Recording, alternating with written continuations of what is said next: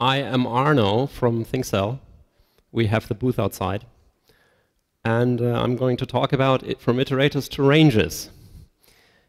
To get to know my audience a little bit, let's start with a few questions. So, who knows Boost Range, the library? Okay, quite a few of you. And who knows Eric Niebler's library? Okay, about as many. And who already uses ranges when you are programming on an everyday basis? Okay, cool. Let's see, what are you using? So who is using Eric's library? Who is using Boost Range? Okay, Boost Range seems to have the edge there.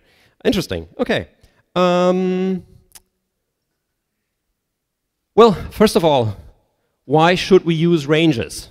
There were about 10% of you or so who are using ranges. I think everyone should use them, because it really makes life a whole lot easier. So how are we doing it in the era before ranges? You would write something like this. You have a std vector, and you want to remove the duplicate elements. How do you do it? Well, you first sort the vector, std sort vec begin vec end. So there we already have vec twice in there. And then you run vec erase of std unique, vec begin, vec end, vec end. I think we mentioned vec 5 times. That's far too many. And really what we should have is that pairs of iterators, they really belong together, right? We're talking about one entity here. So we want to put them together into a range. But before we talk about this a little bit further, there is a bug in the code up there, and I want you to tell me what it is. So we got sort, vec begin, vec end, and then erase, unique, begin, end, end. There is a subtle bug in that code. It almost works. Okay, I'm missing maybe some parentheses. That's not the bug I was talking about. What is std sort using to sort a range?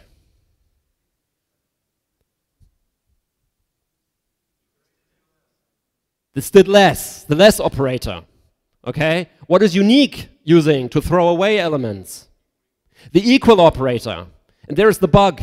If someone implements these things inconsistently, which, yes, you should not do, but imagine we do this in a library, and you don't want to make life unnecessarily difficult, you should really use for throwing away elements, for the std unique, you should really not your less operator. Really, this operation of throwing away duplicate elements should run on a single predicate. And this is something actually you can do when you're using ranges. We not only have the rangified unique in place sort idiom in our library, we also have a sort unique in place that basically does the sorting and then throws away the elements in one go. And it actually makes sure that you are using a consistent predicate. So these kind of things you can also get when you use range libraries. More consistent and arguably correcter code. Why do I think I know something about ranges? So we started with Boost Range, using Boost Range in our code, but this evolved very much into our own range library that is public, and I will show you the GitHub at the end. We have about 1 million lines of production code that uses that library. And we have one big luxury. We have the library, and we have the code. And we actually have one guy who does nothing else all day but refactoring code. So if we think something is wrong about our range library, we can change it at any time and change the 1 million lines production code along with it. So we learned a lot. By evolving that library, we learned how a range library should look like. Which things produce mistakes, which things are idiomatic, which things are intuitive to use. And some of that I want to tell you now in the code. What do we have right now in terms of ranges? Well, turns out not much. In the standard, we have, that was in C++ 11, not much has changed in C++ 17. We have the range-based for loop. And that essentially works on anything that has a begin and an end. We also have universal access to begin and end, this std begin and std end, which unfortunately doesn't quite work because they forgot to add the ADL lookup. So if you want to add a begin and end to an existing type, you have kind of a problem, because you would have to basically, when you write it into the same namespace as that type, it won't be found by std begin, std end. So really, you have to write using std begin and then begin. That's kind of the idiomatic way to use std begin, std end, because they don't do it internally. And that's all. That's all we have. There's going to be more coming up. And the future of ranges is really, as far as the standard is concerned, is by and large Eric Niebler's pet project. He is driving that, and I'm thankful for it. So the first thing that is going into the standard is going to be the technical specification ranges. It essentially for the programmer, adds by and large the algorithms we already have in the standard library, which currently take iterator pairs as range versions. So you then can invoke it with anything that exposes begin and end. That's not a whole lot. The real thing that Eric would like to standardize is in his library, the range v3 library. It contains quite a bit more. And before we go into details, let's clarify what ranges are. Ranges are anything that has, for the purpose of the standard right now, anything that is a begin and an end. That, of course, can be your plain vanilla containers, vectors, strings, lists. These containers, they're usually owning their elements. So when you throw away the containers, the elements get destroyed. They have deep copy semantics. So when you copy the container, the elements get copied. And they have deep constness. So if you have a const version of the container, then all your elements are const. You can't modify the elements. You think, well, that's quite natural, right? I mean, that's how it should be. Well, not quite. There are views, and views are quite the opposite. It's like, well, what does that mean? What's quite the opposite mean?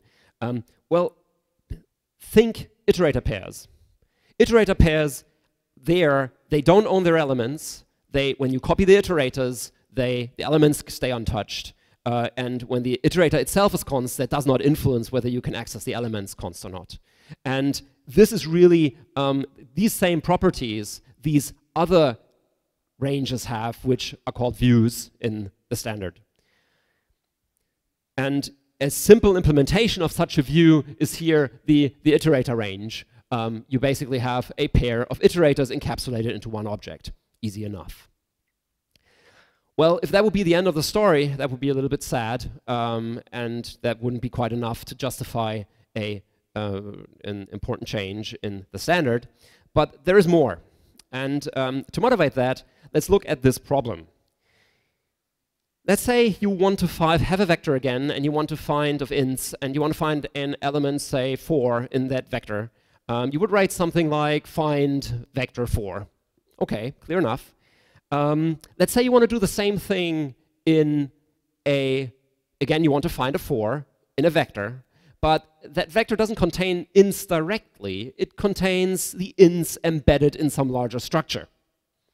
And really what you want to do is you want to do a projection of the structure onto the int that is contained in the structure, and then look for the 4 in that projection. Now, the way to write that, if you have nothing else, would be with a find if and then aid equals 4, as you see in the bottom, at the bottom. But it's kind of ugly, because arguably these two things are very similar in semantics. You're looking for a 4 in a list of ints. Just the nature of this list of ints is different. But when you look at the syntax that we use, it's very different. There's nothing to do with one another. And ranges are out to change that. Enter the transform adapter. And the transform adapter is probably one of the two most important range kind of innovations you will use.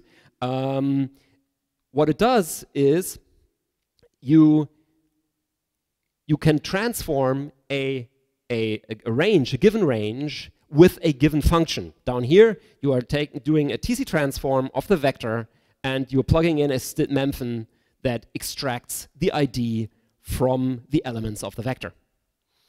The important thing here is when you are invoking transform, when you're running the transform call, nothing happens. The vector gets wrapped into an object, but nothing gets executed.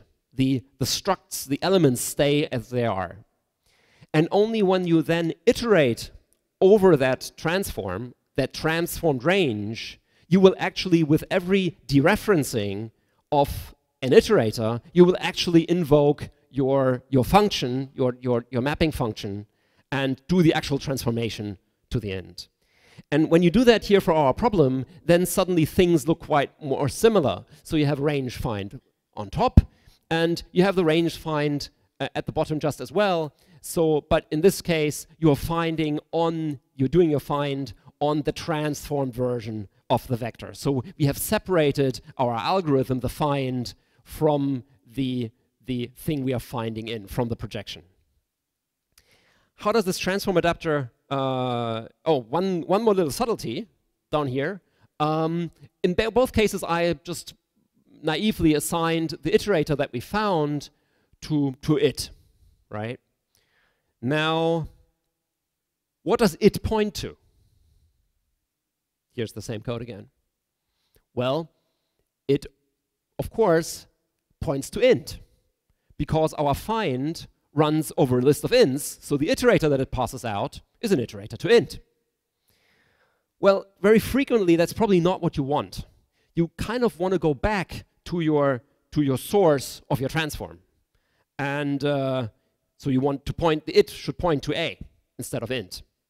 So in this case, the library offers something like a .base, where you can go back from the iterator of the transformed range to the iterator of the base range, in this case, the vector. So the it down below would actually point to A's.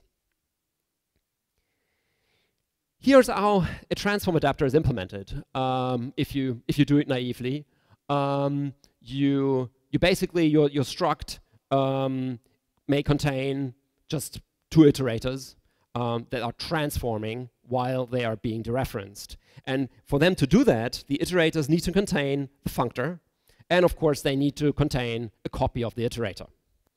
And then, as you can see here, the dereference simply applies the functor to the dereferenced iterator, the base iterator, and passes the result out. And the base just gives you the encapsulated iterator. Okay, that was number one. That was the transform. Here's number two, the filter. These are really the two big ones. If you count the number of occurrences in the code base, I think they dominated about 80% of the use cases or so. So let's say this time we want, again, the vector. It contains, again, our struct A. But we want to restrict it to the A's where the ID is 4. So we want to filter the vector for all the things where the ID is 4. And this is how you write it. So again, the TC filter just produces an object that exposes that range that you can iterate over. Nothing is happening yet. And only when you actually need elements, then this thing is running, or is actually doing some filtering, which is good if you, for example, only need the first element, right? Why would you filter the whole range if you only need the first element of it? And this is doing exactly that, so it's nice. Now here's your filter adapter implementation. So if you do this in the kind of naive way, you start with the filter range, which again contains iterators. And for the iterator to do its job, it again needs a few things. One is the function that you want to do the filtering with, and the other one is the iterator. Well, there's a little caveat here. You also need the end iterator. So you need to store two iterators inside your iterator. Why?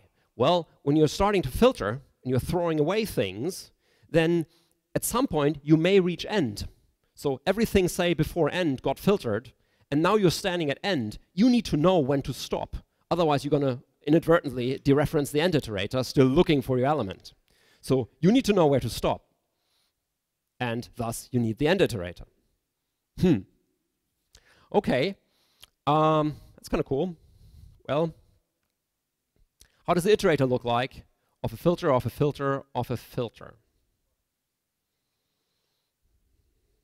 Like this. So when you are, it's quite natural to stack these things. You get a range from somewhere. You don't really know where it comes from in your generic algorithm. And so then you apply another algorithm to it, a filter, say, and suddenly you get double the size of your original iterator. Well, you do this 5 times, and you're moving like 200 bytes large iterators through your program. That can't really be very efficient. And for everyone who is using boost range, they do that. We pointed that out to the standard, to Eric Niebler actually, and they did something in the standard that helps out a little bit. They said, okay, we are going to require that as long as you are using an iterator of a range, that range must stay alive. You must keep that range around. Your range must not go out of scope, and you are still using the iterators. Kind of like how it is with containers. And this is actually in the standard. And that helps a lot, because what you can do is you can store all the stuff that is the same over all the iterators, the functor and the end. You can store that inside your range object. So you move that into the range object, and your iterators are just containing the base iterator and then a pointer to their range object. And whenever they need the end iterator or the functor, they go to the range object and get it from there. Consequence, iterators cannot outlive the range. And this is now what you get. Well, it's still not insanely great. So your outer iterator contains a pointer to its range object. But then, of course, the base iterator again contains a pointer to the base object, and so on. So you still get this linear growth in the size of iterators. And that's range v3 / standard state of the art. That's all they have. Well, we didn't like it. So what can we do better? Let's introduce a different concept, which is a little bit like an iterator. I call it an index. Some call it, I've heard position as a name for it. It has been around, and the idea is really whenever you are doing an operation on that pseudo-iterator, you're not going to do it directly on the iterator. You are going to do it on the iterator in combination with its range object. So when you're incrementing, it's maybe implemented as a function on the range. Please increment that index. Please decrement that index. Please dereference that index. And you always have to supply both of these things, the range and the index. And it's like, well, that's kind of a departure from existing best practice, right? We're used to iterators, so that's not really great. So how does that help, right? Why do we do so complicated? Well, first of all, let's deal with the legacy part. We want iterators instead of these indices, and where we have 2 objects to deal with. Compatibility is relatively easy to achieve. So first of all, any iterator can be used as an index. So if you want to wrap the vector into something that supports that index concept, that's easily done, because any iterator that can do these things by themselves will serve as an index just fine. You just can ignore the range object information and just operate directly on your index / iterator. So that's okay. Now, the other way around, if you have an index and you want an iterator, that's also pretty easy, because essentially any index you have, you can always wrap together generically into an object that is holding a pointer to the base range and encapsulates, aggregates the index. And that you can do for any index that is out there.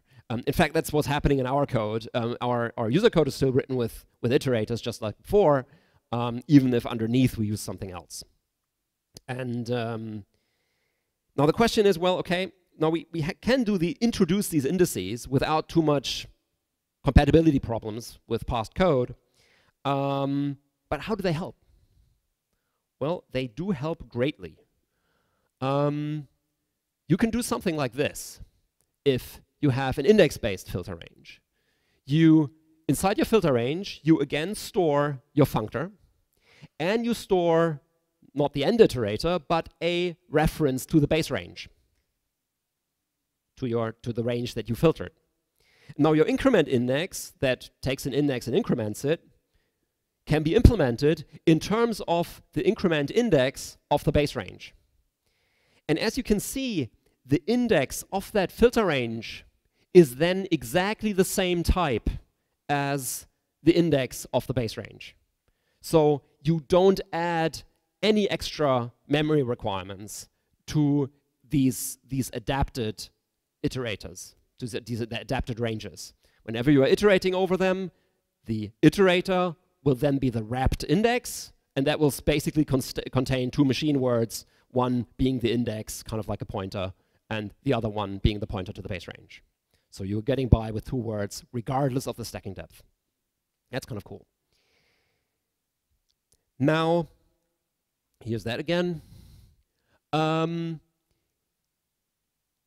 Here's another difference from what we are doing versus the range v3, which is likely to go into the standard.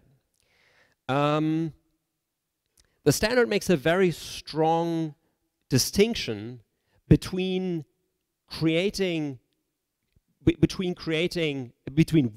and containers. So containers are containing their elements, and views are just referencing elements. They have that kind of the iterator semantics. Sounds like a good idea. The problem that arises is the following. Say you do this, looks all good, so you filter your vector with a predicate, and the filter object will just aggregate a reference to the vector. So as long as your vec stays alive, everything is honky-dory, and you can do it just like I wrote here. Now, let's change that a little bit. Let's say the vector was created in place. And when you're programming with ranges, you actually do this very often. Your urge to inline is quite big. You don't need to name that stuff anymore. You just say, okay, I'm just going to generate a vector, and then I'm going to filter it and transform it, and la, la, la, la, la. And it's all fine. Except that if you're now doing what we did before, we store a reference to that vector that we passed to the filter, well, that reference is going to go out of scope. It's going to dangle, because the create vector is the vector that's being created in create vector is going to go out of scope. So what do we do? Well, range v3 says just don't compile. Disallow that, because it's dangerous. The thing is, people will try to make things compile. And the alternative that the range v3 library offers is this. There's not a view filter, but it's an action filter. How is that different? Well, it works with R values, but it's also eager.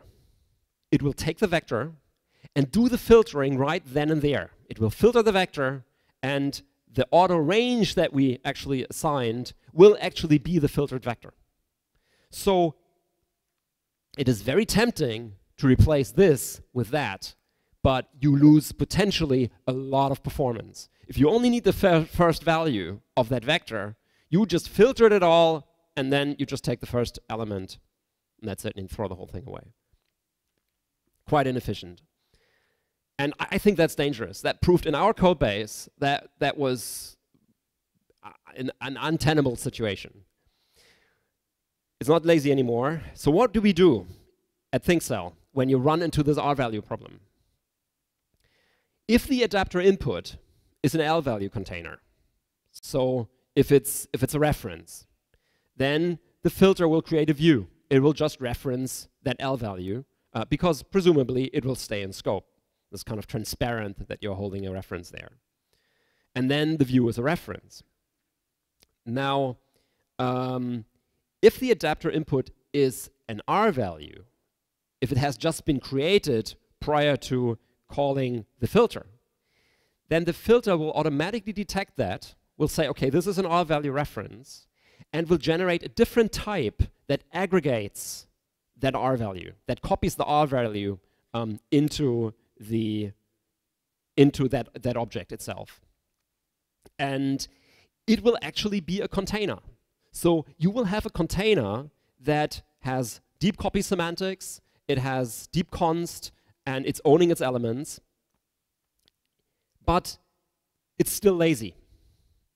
And that's kind of, I think that's kind of important. There is the laziness aspect of ranges, and then there is the range aspect of ranges. The sorry. There's the laziness aspect and there's the container aspect. And these two are by and large orthogonal. You can have one, but you don't have the other. And I think that's something that's an important feature to have. Okay, let's go on. Now, so far we played around already with that find, and if you have ranges, it's kind of tempting to say, okay, isn't there?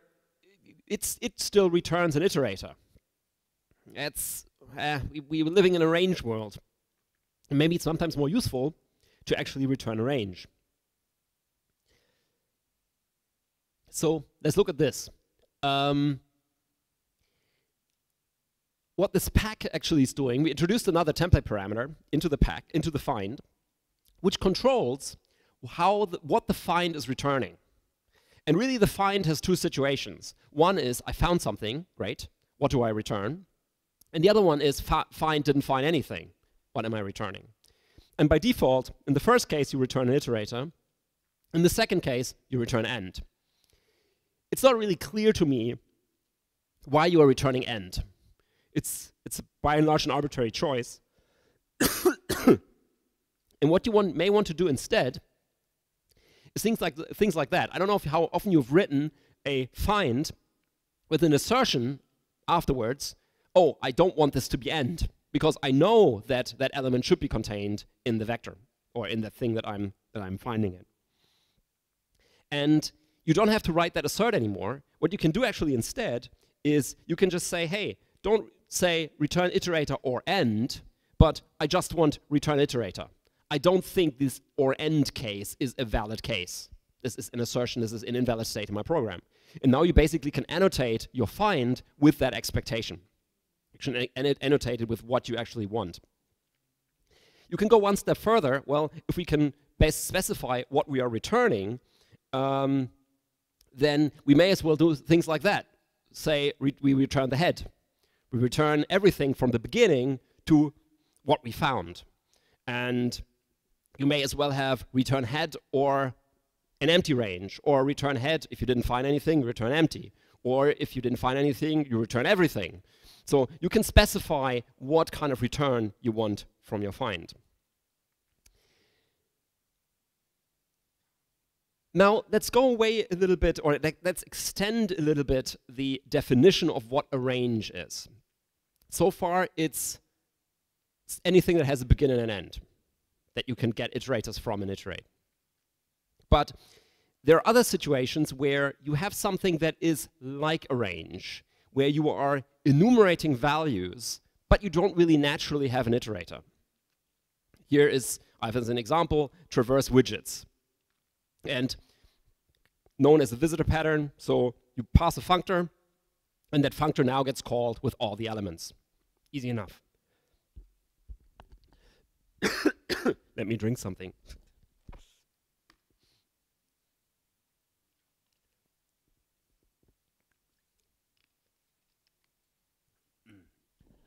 Okay, hope that gets better now. So, right, so this is, you're passing a function, and that function gets passed all the elements that you want to enumerate, one by one.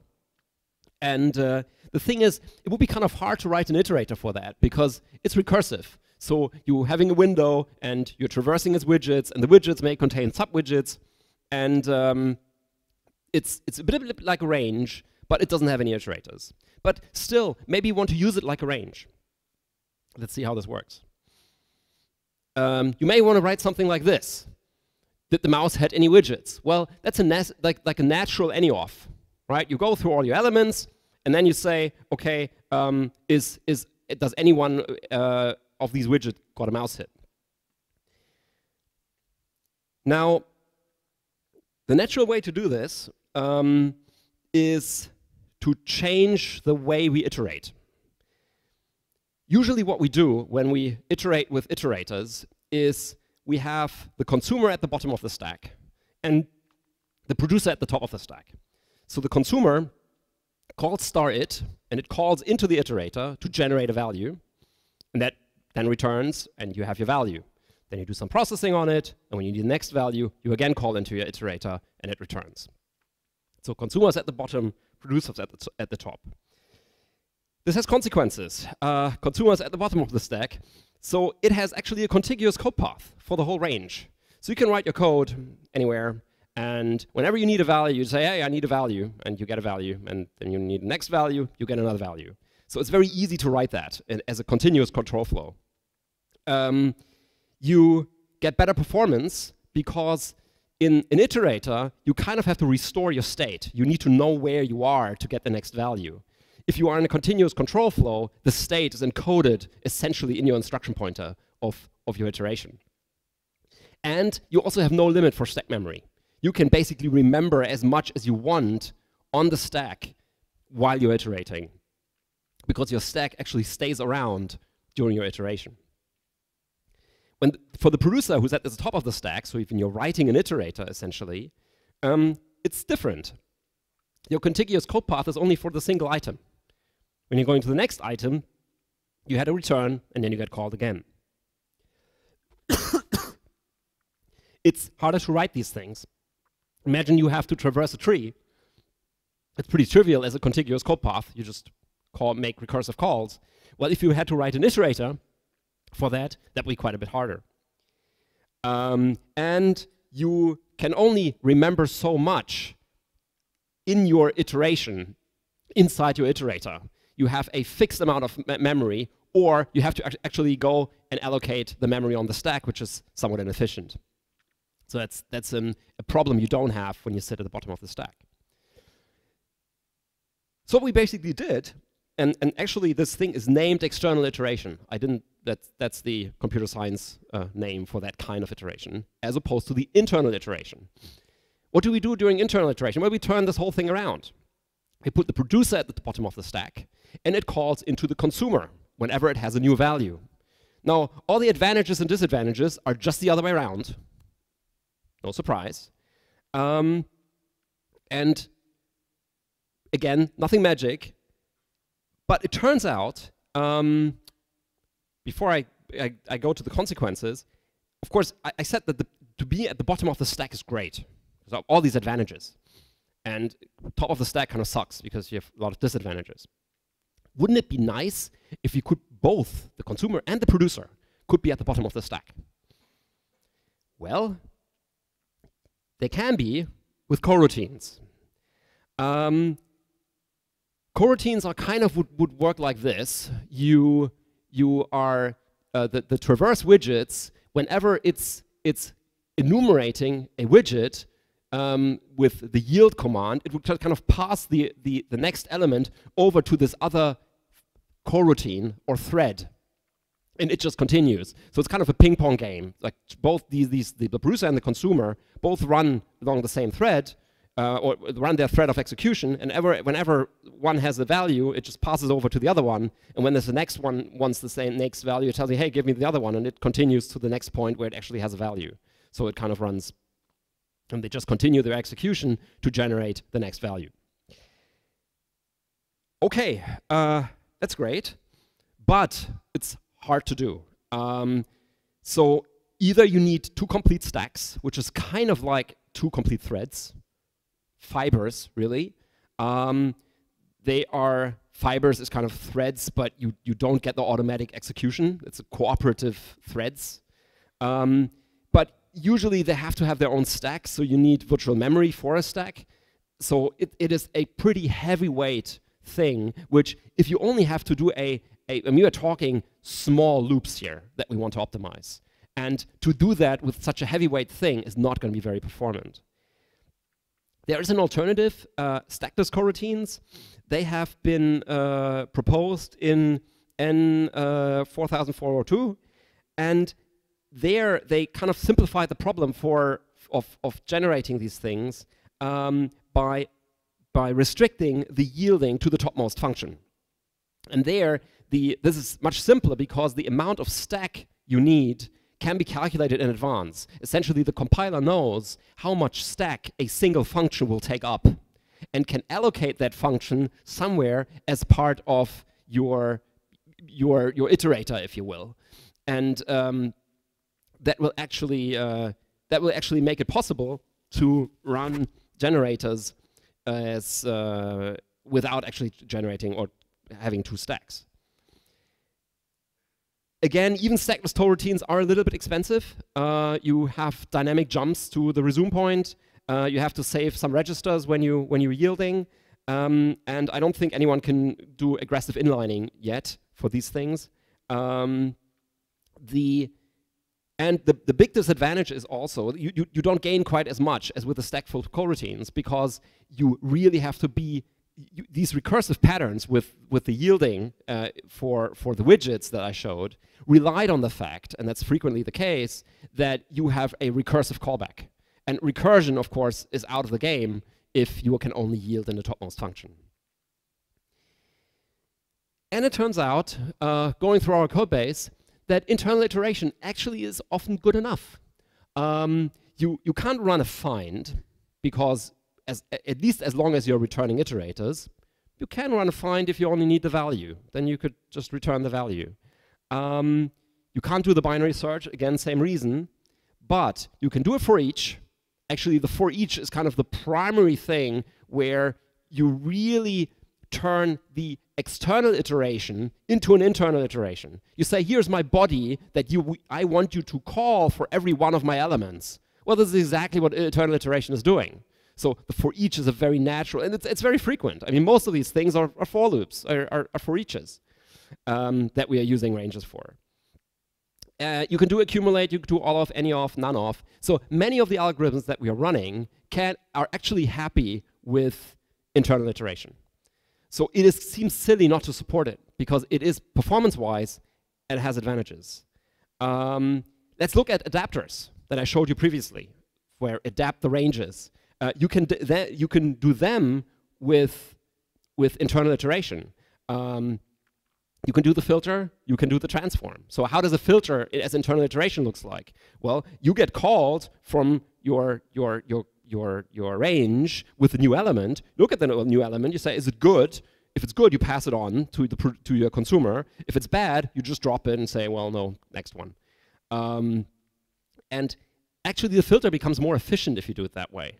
Because usually, when you are running a filter, while you're iterating, you need to dereference twice. First, you are doing your plus, and when you're doing your increment, you need to check, does this pass my filter or not? And then you say, okay, it passes my filter, I stop with my plus, I'm done now. And then the caller, or your caller is going to come back and say, okay, now give me the element. But that element is an element you already looked at. That's not so bad if you're iterating over a vector, but if you're running on top of a transform that is actually producing the value, then that may actually be expensive.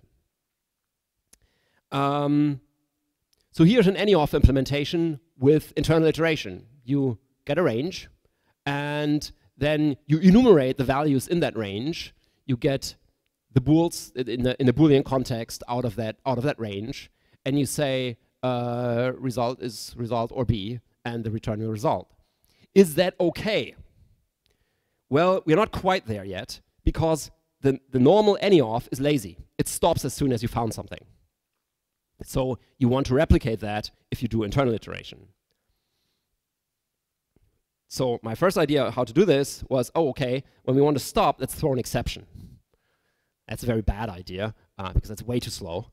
The second idea was, well, okay, let's just introduce an enum, special enum, that says, do we want to break or do you want to continue? And then the any-off looks like this. You just say, okay, I'm accumulating my B result as before, and if I found one that is true, then I say, hey, break.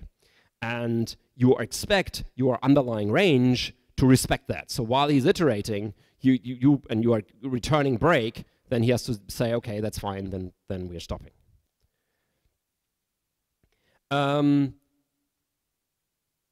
Now, the generator range, potentially, we just said here, we want the range to actually heed our hint that we want to break.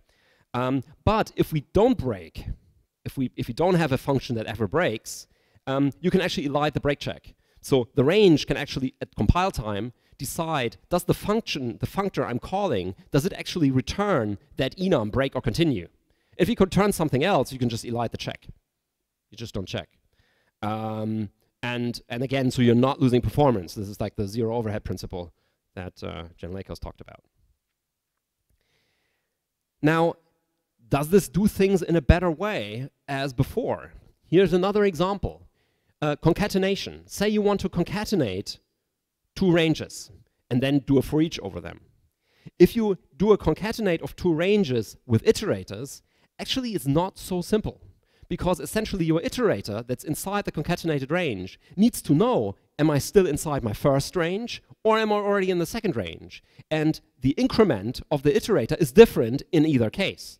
So whenever you're having an increment index, then you kind of have a switch on that variant of indices. Here's the variant, std variant of index 1, index 2. So you store either one, and you need to know which one I stored at any given time. And then when I'm actually doing the increment, I need to say, okay, am I now having the first one or the second one? And if you're having the first one, you increment the first one, do the check, and then potentially have to jump over to your second range. Now, dereferencing, again, you also need to switch. You also need to say, okay, either I'm in my first range or in my second range. And you need to do this each time you are dereferencing. So there's a lot of branches, one for the increment index, one for the dereference index. It's kind of bad. You would like to have zero overhead principle. You would like iterate, basically, ideally, the for each over a concatenated range should be just as efficient as the for each of the first range and then for each for the second range. Should be no difference, really. And you can actually do it with the generator ranges. So here it's simple, right? So the operator parentheses is doing the enumeration, and it just enumerates first the values of the first range and then the second value, the values of the second range. And in both cases, it's actually using the same functor as a sink. So you get all the performance that you would want. So the conclusion here is, even for iterator-based, for things you actually have an iterator implementation for, like a concat, at ThinkCell, we actually have, in parallel, a generator range implementation. And then we let the algorithm choose which one it wants to use. So the for each will always use the generator implementation, because it's more efficient potentially, and it doesn't need the extra functionality of iterators. All right, so I'm coming to the end. Here is the URL of our range library. You can take a look. It's online. You can use it. And before I conclude, I want to say, I hate the range-based for loop. This thing is a disaster. Why? Because people write this. If all I have is a hammer, everything looks like a nail. If all I have is a for loop, I write for loops. But they could write this. Thank you very much.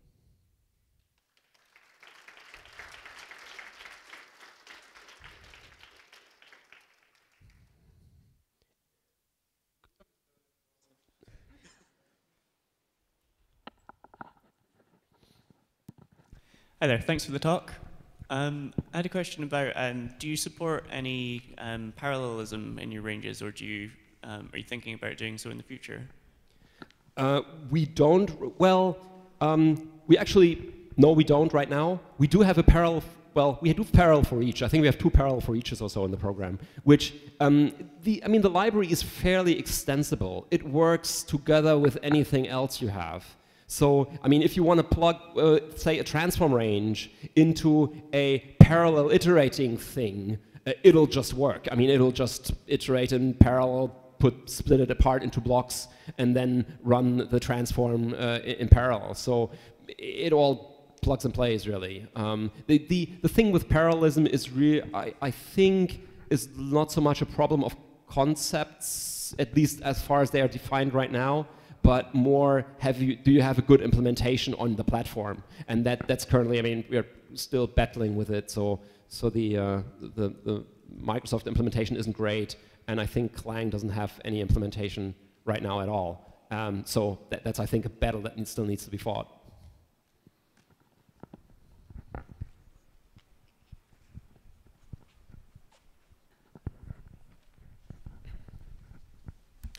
Thank you for a great talk.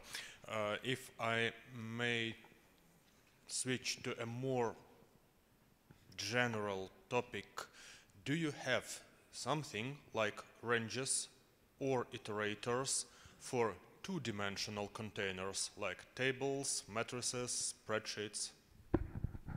The short answer is no. So that's all I can say. Hi, I had a question about the base syntax that you mentioned at the beginning. I was curious to know if you use that in production code, and if you use it when you have several adapters piling up, like transform, filter, and transform. Do you use base? Do you find that convenient? Yes, you do, and arguably that's what you want. Base is an interesting topic in general. So if I digress a little bit. There is no real one base. It turns out if you're using a reverse iterator, I didn't mention the reverse adapter, which turns out the direction of your iteration, or even with things like filter, you don't always have unique bases. So imagine you have a filter. The filter does not contain some of the elements that are actually in your original sequence. I mean, that's why you did the filter. Now, if you call base, you get the base iterator, but the iterators sometimes have the meaning of a boundary. So when you do a lower bound, for example, on that filtered range, then you get a boundary somewhere inside the filter, and you can't really base it.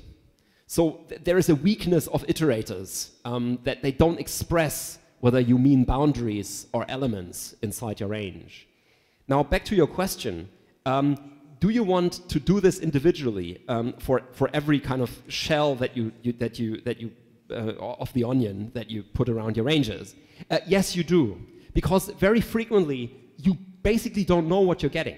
You the programmer, knows locally how many onion shells you put around. So a very typical example that we have is this kind of binary search or find, where you transform and then you find and then you do the dot base. There, very clearly, you want to make sure that you are unpeeling exactly the number of layers that you actually know you actually wrapped around it. But you don't know what your caller did. You don't know what if your caller gave you something already that is a big onion, well, you want to keep that onion as it is and just wrap your shell around it, do your thing, and unwrap one shell. So it seems like Clang a bit clumsy, and there are pictures in the mind of dot base, dot base, dot base, dot base. In reality, that doesn't happen, because locally you are only using one shell, maybe two, but that would be it. This massive stacking really comes about through code like calls, recurrent like calls in where one range get passed to another function, and every function actually contributes something to that range, and that's how you get that large stacking depth. We certainly have 4 or 5, but they are not 4 or 5 happening locally. They are 4 or 5 happening throughout the whole call stack.